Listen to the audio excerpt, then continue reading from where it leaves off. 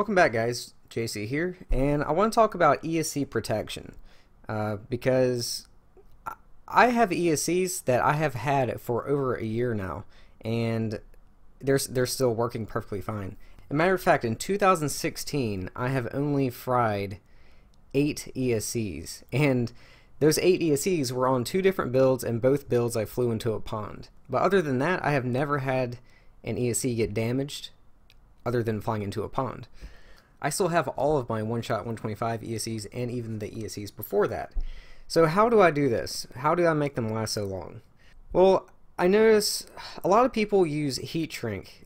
You know, you see the clear heat shrink across the ESC. Yeah, that protects the ESC from getting fried against the carbon fiber because carbon fiber does conduct electricity, but it provides no protection.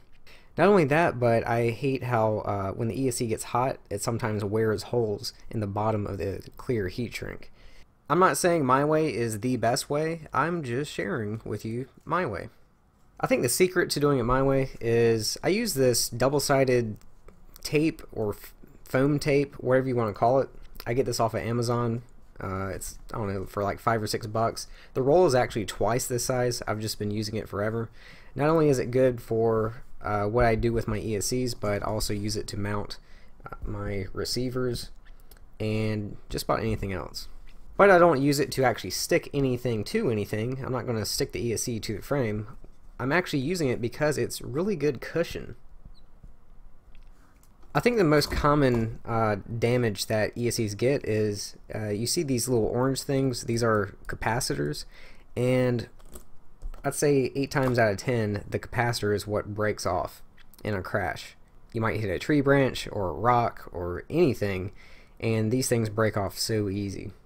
So what I'm going to do is take one of these strips, and they're already cut for you. You just peel it off, and they come in these little rectangles. Now some ESCs like this 20 amp, it's the perfect size already. But this is a larger 30 amp ESC, so what I will do is actually turn it sideways, and I'm going to cover 1/2 of it with one piece and then use another piece for the other half. And there we go. Now our ESCs have some foam padding. Next, I take some electrical tape and slide it under. I'm going to trim off the excess. Trim off the excess again. And there we go. Now the next thing is sometimes I used to do this, but tree branches and stuff like that would actually grab the ESC and it would pull the wires out and sometimes even rip the pad off with it. Once the pad gets ripped off, then the ESC is worthless. So to keep that from happening, I cut another piece of electrical tape a little bit longer, and I just put it right on top, just like that.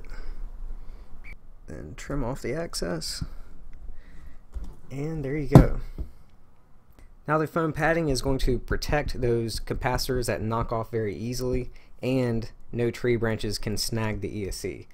You may be wondering now, well JC, won't it overheat? I'm going to say I have never, and I'm being perfectly honest with you, never in my entire history of using ESCs and flying multi-rotors, never have I had an ESC overheat, ever.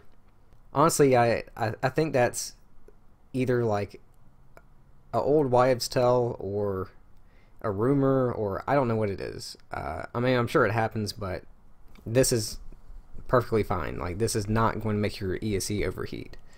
Unless it's just a bad ESC or like a bad brand or a knockoff, or maybe it's a cheap ESC, something like that. I don't know, but I've never had it happen. That's going to do it for this one. Short video, I know. I just wanted to share with you guys.